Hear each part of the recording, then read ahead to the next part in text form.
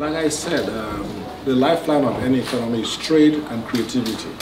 And I mean that in a broad sense, which includes creativity in technology, creativity in everything you do, even in processes.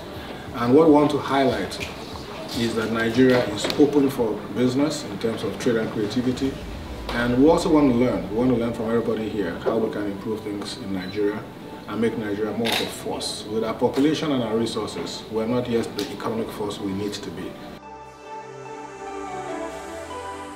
Fidelity International Trade and Creative Connect, the FITCC for short, is a platform that we set up to encourage exporters from Nigeria to export the Nigerian goods and services to the world.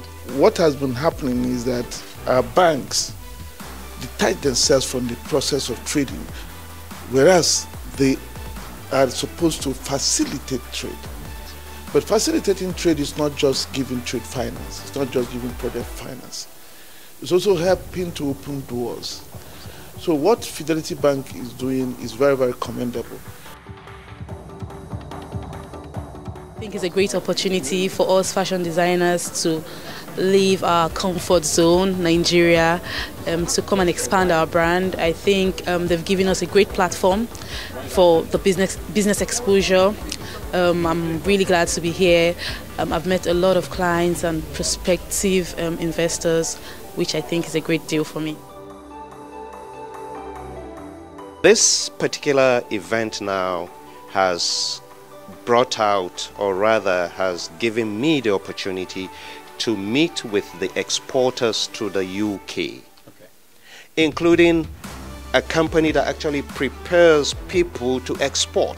So that is good for me, and this connect is fantastic, and this connect is what we will take advantage of, going forward. This fair has been a fantastic opportunity for us to come out and tell the world what we are about.